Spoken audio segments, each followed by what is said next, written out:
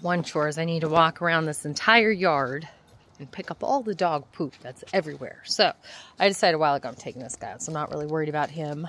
This guy here is going to start dropping all his leaves, but our pepper patch looks amazing. These marigolds are gorgeous. I was really worried. It came over and checked this yesterday, and I'll show you the corn in a minute because a lot of that got blown over, but it got blown over last time too. But yeah, these guys are on the small side, but my fault because I've not done anything to them. I've fed them like twice, maybe once. Haven't trimmed them up at all. I haven't covered more of their stems, but I'm not really concerned. The peppers are my pride and joy over here. See how many peppers are on everything. But yeah, so let's take a look because I really need to come out, like a top of my list needs to be staking all these guys up. Got a whole bunch of the purple cayenne coming in. Like all over. But yeah, definitely gonna need to stake up a bunch of these. Let's see if we find any more hornworms today. Looks like there could be one. Yeah, nope. But yeah, these are banana peppers.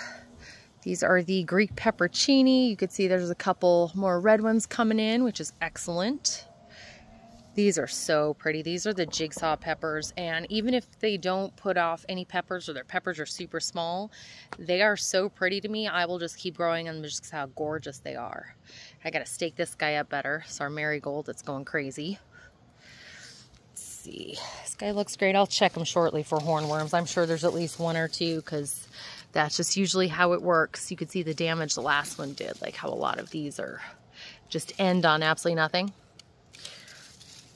These, oh, I think I just saw one, like out of the corner of my eye. I'm really good at spotting them out of my peripheral vision, so. But yeah, all of these are, so I haven't fed them like I should either. These are the Corno de Toro. I found two on here yesterday, and this is the pepper plant that I talked about. Like, I've been so excited trying to grow it for 3 years. These are just huge. Look how gorgeous these peppers are. And they're the red, so they'll be red when they're ripe. Oh my gosh, and look at this. There's like a whole bunch more growing in on this one. Amazing. Oh, I love peppers. This guy, yesterday, I wanted to come out and stake him, but I was already so sick and the wind was just making it so hard to breathe. But look how many peppers are in here. So I grow my own bamboo. I need to actually cut the seasons down quite a bit. Ah, look at these. These are easily some of the most beautiful peppers I've ever grown. Ever. Like, and I always grow peppers, but the peppers this year just, oh, stunning. You can see this is the gochu, hongochu for the gochu-garu. You'll get longer and red. These two were small, so I decided to let them dry up here, and I'm going to go ahead and take their seeds and plant some more.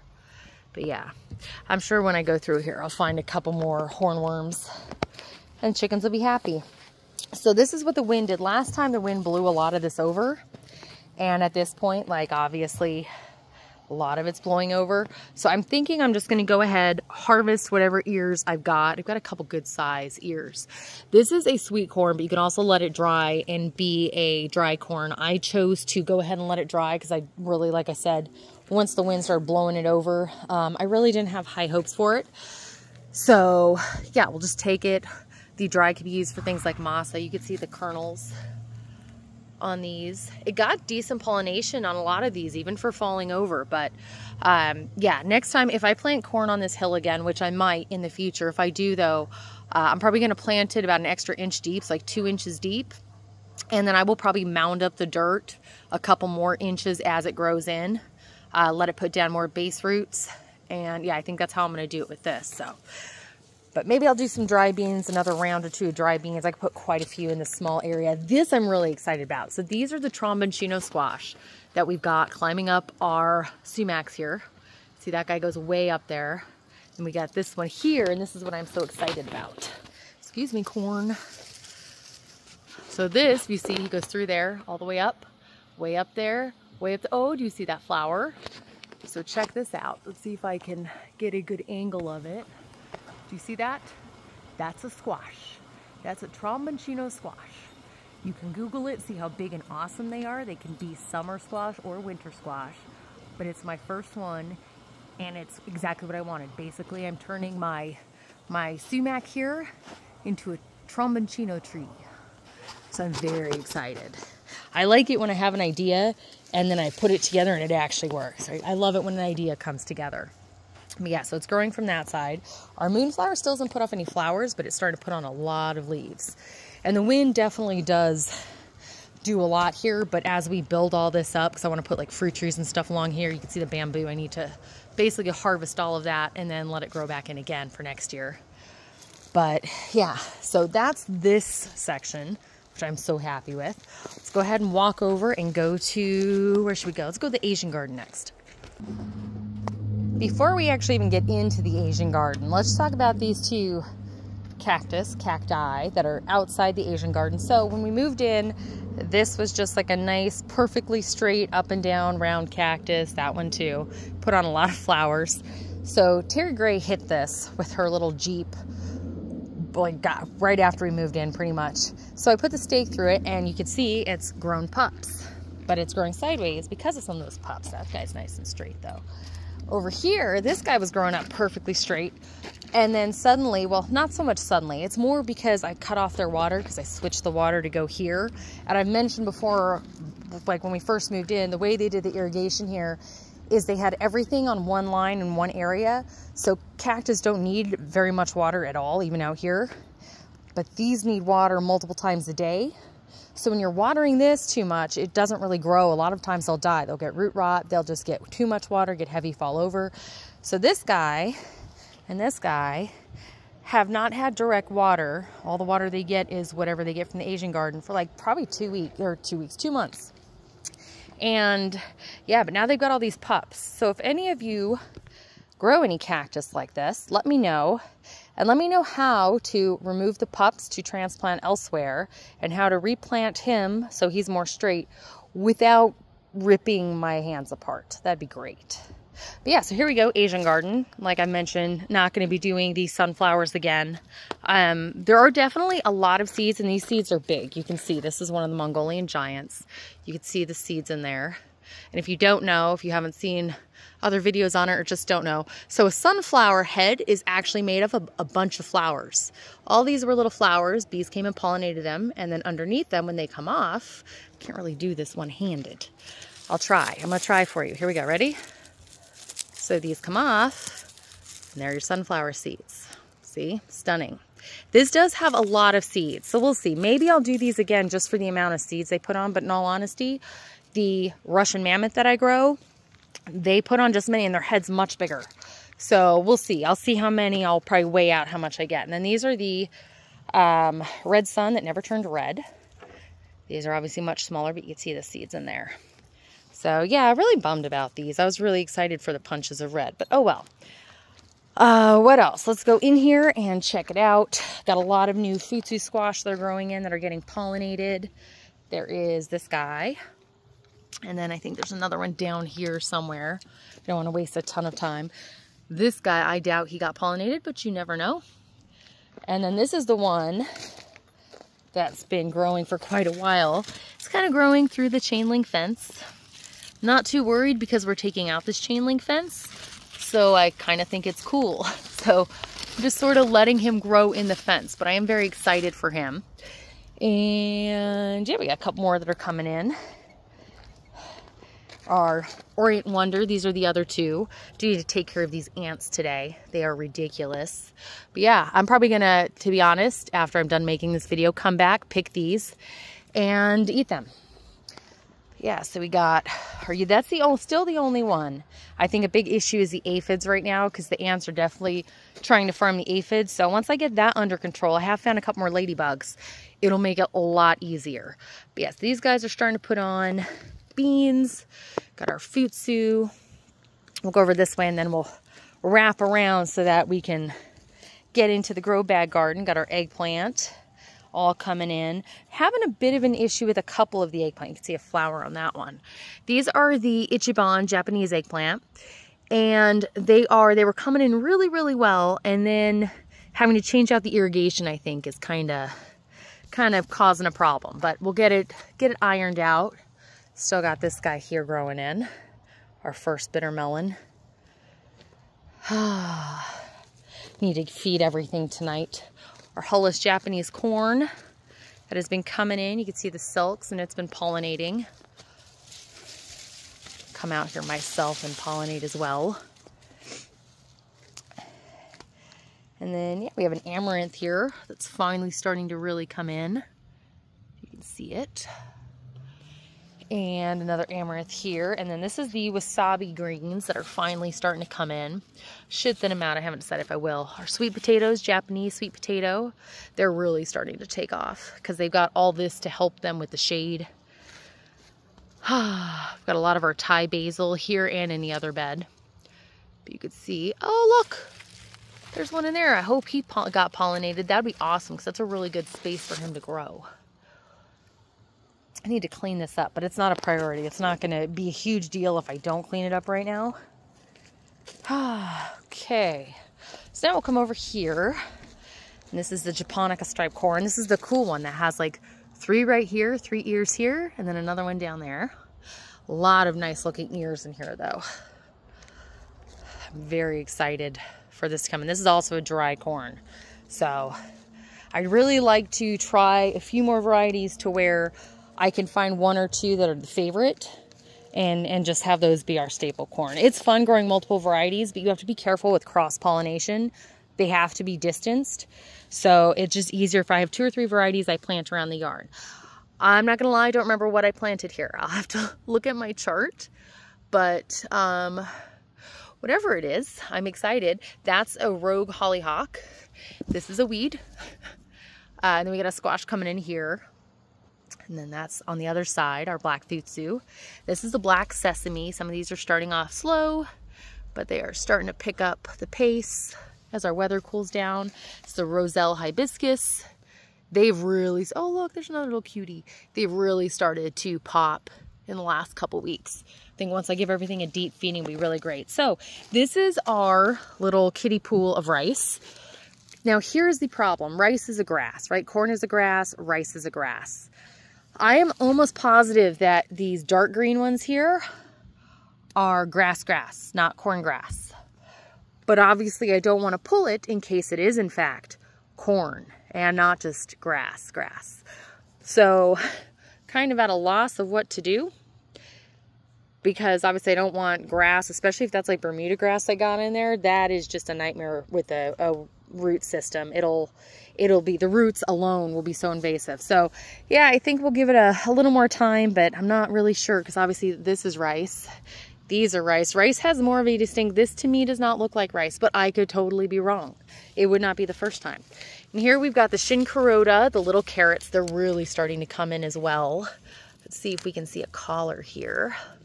Not yet, but we got that. And then we've got 2 shishitos in here that I did not expect the carrots to grow so much faster than the peppers. That's usually not the case for me, but that's okay. I just go with it. Gardening's supposed to be fun. So here we are over at the Grow Bag Garden, and I'm really proud and really happy at how this is turning out, even though I still have not taken the time to replant my runner beans, which is fine though. I have plenty of time. You can plant beans. Last year I was planting beans like all the way through the 2nd or 3rd week of November, and they were coming in until, I want to say, I didn't plant as many because it was my first year growing here, and I didn't want to just waste a whole bunch of seeds. It was more to take notes, what'll grow, what won't grow. But I need to get those planted. I still need to transplant some of these. Like I got the 2 here. I'm gonna take one of them, plant them down there in one of the empty spots. I've got a few of these that have doubles, but they're getting so nice and big. These held up really well for the wind, for keeping these guys from falling over. These guys that are staked, that was another job I had to do yesterday when it was windy out, because they were literally blown all the way over. So these though did not blow over at all. And it's better if you can go and not stake them. It actually makes their stem stronger. So yeah, but I had to with these because I didn't want them to snap. These all have flowers, which is awesome. These guys all need to be fed too. These are absolutely beautiful. This is the Homestead Roma tomato it's the Roma tomato from M.I. Gardner from the Homestead collection. It's an heirloom, and it's so healthy and so beautiful. Out of all the tomatoes I grow, these really are just incredibly awesome, and the germination on them has been insane. So you can see lots of flowers coming in. Right, we've got our Jerusalem artichoke that is starting to really pop too, now that I've realized that They are all at this point taking well from the Oyas, and I need to pay better attention and refill them almost every day, but that's okay. Our nasturtiums also were having a little bit of trouble with water, but they are now starting to go, that one especially. And then these are different varieties of cucumbers. We'll get to that on the other side. But yeah, so these guys, very impressive. These guys aren't bad. These are the cream sausage, also an heirloom variety, Roma tomato, also from M.I. Gardner's collection. And a lot of them are coming in really nice too. So I can't complain. They're this whole row all the way down. And then this one is the Supremo Roma. That is, I think, a hybrid. So I will not be saving seeds from it. But so far, it's supposed to have a really, I watch one of my favorite homesteading gardening YouTubers is Brie Ellis. And she talks all the time about the yields on the Supremo Roma and that she likes the consistency, how they're made for sauce and things like that. And she's not really a tomato person, so for her, like, it's all about the Roma. But these are really coming in. This one's beautiful. That one's beautiful. But yeah, a lot of these guys are coming in nice too. These are here, the chocolate, what are they? Chocolate sunflower, some kind of chocolate sunflower. I'll have to look it up again. But they are starting to come in nice. And these guys, you can see, these guys have multiple, oh, chickens are going to have a treat here. Anyway, I'll come back for him in just a second. I need my gloves. But you can see these guys have multiple heads. So to have multiple flowers, and they have heads down here too. And they even have, you can see, they actually have full-on stalks coming out with more flowers. So this should be really pretty. I've seen some pictures of them from other people I know that are growing them. And they're this beautiful, like burgundy, kind of burgundy brownish color. So, and then we've got, that eggplant got eaten by something. But we got this one coming in. That's a jewel amethyst eggplant. It puts off small eggplants. The Black Beauty, I forgot to replant. And then our peppers are coming in really nice. So these are the sweet cayenne peppers. You can see they're coming in. And then this one got eaten. That's right. I could always transplant though, because I've got, again, I think it's this one. Yeah, it has two here. And peppers will also transplant well. But this is the Sweet Bell Blend. So kind of like lunchbox peppers, but more like bell pepper, mini bell pepper size, bigger than a sweet pepper. Take off this one. It broke in the wind. And then these are the lilac bell pepper. And they're starting to really come in nice now too. Not so much the ones under here, but I mentioned that I didn't kind of think that through as far as how crazy this beautiful corn would get. And then back along this bag, the runner beans are coming in. These are scarlet runner beans. So they are coming in and growing. You can see they're like all the way up here, all the way up here. But I do need to still replant them down here. Let me take care of my little unwelcomed guest, and then I'll be back and we'll head over to, where we head over to? I think first we'll go to the front, the Halloween bed, and then we'll come back and finish right over here at my blue bed. So we are out front here near the Halloween bed. You can see these are all China berry trees coming back up. If you've been watching at all with my cleaning up of this area, you can see they're a lot like the Palo Verde and a lot like the mesquite. They will keep coming in and coming. You just have to keep digging them up. So these guys over here, they are a beautiful tree and they give off great shade. The problem is that they are toxic to people and dogs, and unfortunately our dogs have eaten a couple of the berries that they drop. Not really berries or seeds, but so these guys need to get pickaxed out. What is this? That's just a weed. That's easy. But yeah, so that's the thing I definitely want to get done tonight is pull these guys before they get any bigger and get any bigger root system. And here we are over in, I don't even know what to call this bed. It's just kind of like a bed right now. It's got our rogue leek that's coming in. It's got our Swiss chard that's been growing since like February. Got our sage that's been doing great. I need to really do something about the sage and the basil that's over here because it's crazy. Marigold that fell over and is still growing. And then over here, got our zinnias. These things are so big. And it's funny, every time that I grow a huge plant, and I'm like, that's the biggest one I've ever grown. It's like the next season's like, hold my beer. These are hands down. I grew huge zinnias in Encino. These are at least 3 times the size, and they're so pretty. Now this guy, unfortunately, I lost about 1/3 of him in the wind yesterday because his stake, I've been saying I'm going to restake him and I haven't. So I have a new bamboo stake in there that's holding him up. And I pulled a couple of flowers off these guys earlier, but this is my basil. My basil is basically a tree. This one and that one. And I'm very excited, but I do need to go ahead and cut it way down so that it's manageable and also not taking over everything. Because in here, right, so this is the, I don't know how to pronounce it. It's R-E-Z-H-A. I don't know if that's Reza, but it's a Macedonian grilling pepper. This is a small one that I can harvest. I'm probably gonna eat tonight. There's a couple more growing in on this one, but this guy back here, this is the whole reason. He's gonna turn red too, but this was, for me, what was so, this is what drew me to this pepper, is I love the texture on the skin and what it looks like. It just looks almost like it's aged. So this one's a big one. I'm really excited for that one. But it's funny. So I completely forgot that in here, in this craziness that is this pepper patch, I planted 2 jalapenos. I completely forgot about them because they're in here like this. And is it this one? Yeah, well, this has one. So there's a jalapeno. And then I forgot there's also another one back here. Got our marigolds here. This guy I need to trim off. He also snapped. You can see right there. Take this off, probably pop it in some water. Might as well just take him right now. It's always a bummer, but it's my own fault because I knew I needed to give them better support and I just had other priorities. But yeah, so this is also in here. Another jalapeno. And look at that. But it's funny, I'm like, what did I grow? Oh yeah, I completely forgot. And then these are, I can't remember. I think these are Greek peppercini. Like my labels on these, I got a new pen with oh, they are, look at that. This one actually does still have it on there. Okay, so Greek peppercinis. Got more marigolds. The marigolds in this bed, look at this. This is one plant. This is one plant. Look how beautiful these are. They're absolutely stunning. I'm definitely going to be growing these again. And those. I mean, these all. I want to say, are these French marigolds? I'll have to look and see. But yeah, I've got a lot of these to take off and get their seeds. If you have never taken seeds from a marigold, it's so easy.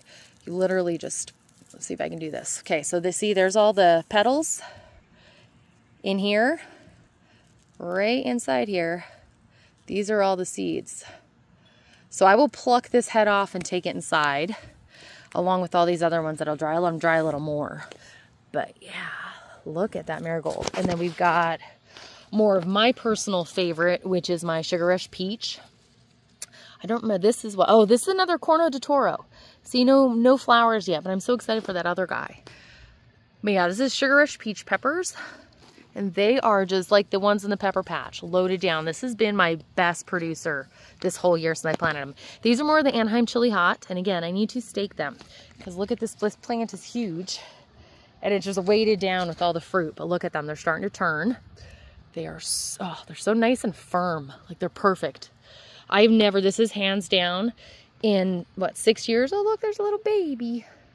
In 6 years is hands down the best pepper crop I've ever had. Where's this one from? Oh my gosh. This is a second Anaheim Hot that's planted right next to this guy. Oh my gosh, look at that. That is huge. And he's got flowers and new peppers coming in there. But look at these. Okay, you definitely need to be staked up. I will be cutting some bamboo. I have a feeling I'm going to work out here tonight. I'm not doing an all-nighter though. I know I need to get some rest. Lemongrass is looking good. Our blue pumpkins that are growing all over are looking fantastic. They need a little bit of cleanup. But overall, they are just spreading. I want to say, I'm pretty sure that's the blue pea queen. But I could be wrong. It's either the blue pea queen or it is, trying to think. But it could also be a winged bean. So we'll see when it starts putting off. But yeah, we've got all these pumpkins grown in. I still, like, it's like 3 weeks now and he's putting on new growth, new green growth. It looks beautiful. But I totally need to top this guy off and give him a stake. And then these are both Aswad eggplant, that one and this guy. You see, he's got a beautiful flower in there. So I'd like to get my first one of him. Let's come over this way. You can see the blue pumpkins are really filling in over here. I think I've finally got the water down to where everything's really happy. so pretty. I think what is this one? That's a winged bean. They haven't been coming in. The ones, I gotta be honest, I would say that most of my Baker Creek seeds have not done very well. These are my Dapple Gray dry beans. So they're coming in. They're dry beans, so they'll stay on here until the plant dries out, pull the whole plant. You can see they're coming in nicely. I do need to feed everything. I feel so bad. I've been neglecting so much here. And then this is the pumpkin that's been coming in. He's still growing strong. If I had to guess, I would guess this is probably gonna be somewhere between 10 and 12 pounds at the rate he's growing and how he's doing. And his vine just keeps going. It's gorgeous. We've got some okra. Oh look, I hope he gets pollinated. Got some okra here. These guys were slow to start, but they're starting to go. But this guy, oh, this one's ready. I'm probably gonna, along with the noodle beans, I'll probably harvest this and eat him too. And you could see, if you don't know, okra are in the hibiscus family. So when the flower opens, it looks like a hibiscus. And then this is the blue Hopi corn that I have not really been too thrilled about. All the seeds from M.I. Gardner came in with beautiful husks, beautiful silks. The ones that I got off Amazon to fill in the gaps because I had some issues happen with the water and a lot of the seeds didn't germinate or germinated and just didn't last, I'm very disappointed in. So we will see, but I think pretty much M.I. Gardner seeds are the ones that sort of, yeah, you can see like, so I have no yellow corn anywhere near here. This one will get tossed. You can see the bugs in there, but I have no yellow corn that I'm growing.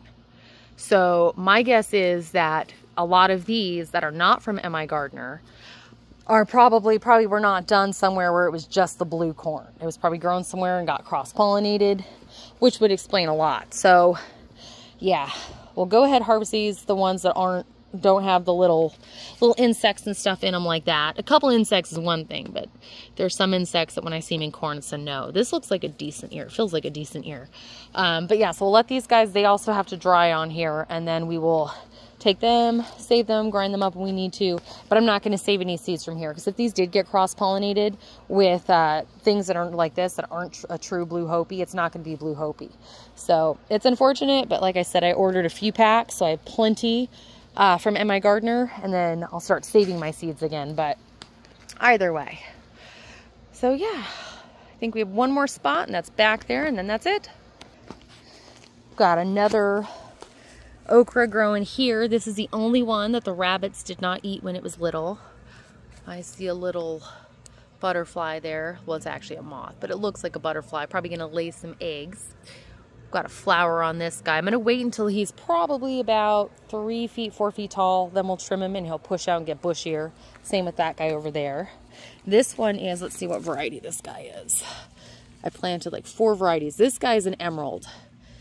So he's gonna be an emerald. And then I need to stake him too. I may see him get blown over. Our pumpkins here. These are 2 more. These are white knight eggplants that got eaten down by rabbits, but they are putting on new growth. And hopefully that little cutie also managed to get pollinated, which would be great. But yeah, so there you have it. That is a quick walkthrough and assessment of the garden right now. I probably will stay out here a couple more hours, do a little more work. But yeah, so stay tuned for shorts if you enjoy the shorts. If you like these longer videos, I don't know when I'll do another longer video. If you have any questions or anything, feel free to ask. I will answer them as best I can, as soon as I can. Hope you guys all have a fantastic rest of your weekend.